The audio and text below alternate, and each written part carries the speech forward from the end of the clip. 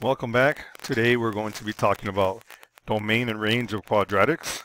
Before we begin, let's go ahead and put our essential question on our paper. So our essential question for this chapter is, what are some of the characteristics of the graph of a quadratic function of the form f of x equals ax squared? Remember, f of x is just another way to write y equals. It means the function of x.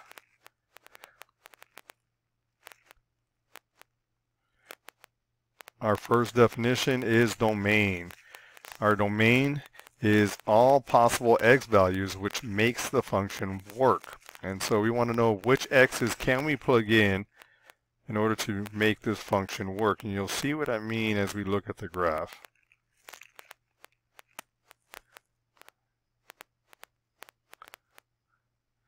The range is all possible y values for the given function.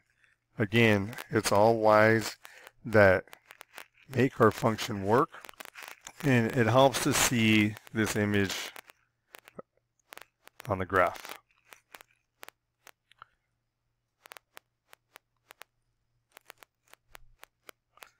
So let's look at an example here. Sketch this graph onto your notes.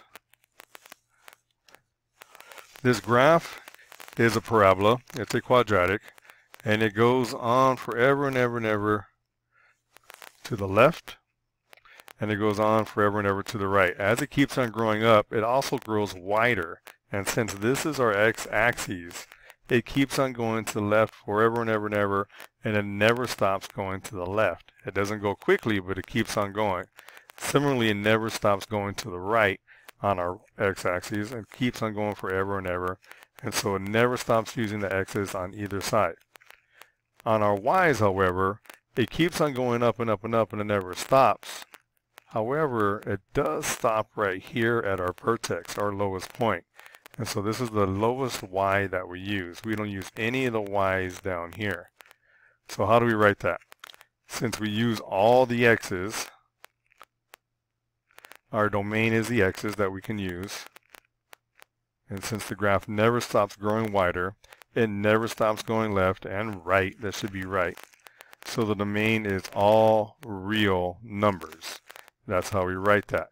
To use all the x's and the negatives and the positives, it means that we use all real numbers. Our range, however, is our y values, and since the graph opens up, we will write this as y is greater than or equal to some number, and we find that number in our vertex. We use the y part of our vertex, and since the vertex is 2, -3, and this is our y part, the range is y is greater than or equal to -3. We never go below it. We're always above -3. Again, the domain is all real numbers, all the x's. However, we don't use all the y's. We use only all the y's from -3 and above. Let's look at another example. This time our graph is going down. It still continues to go left and right forever. However, it stops going up right here at our vertex. It goes below it, but it does not go above it. So once again, we're going to write our domain. Our domain is all the x's that we use, and since we use all the x's, if you notice a pattern here, then the graph will never stop growing wider. The domain is once again all real numbers. And that is going to be the pattern that you see with parabolas. Since it always goes left and right and never stops growing, it's always going to be all real numbers. We'll see that more as we start zooming in and out with graphs that we do in decimals. Our range, however, is once again used from the vertex. Since the graph opens down, the range will be y is less than or equal to some number, and that number comes from the vertex. It's the y component. -3, 7 is our vertex, so the range is y is less than or equal to 7.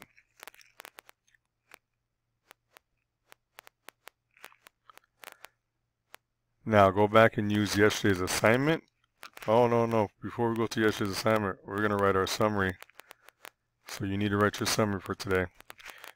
And then go get yesterday's assignment and find the domain and range of each graph.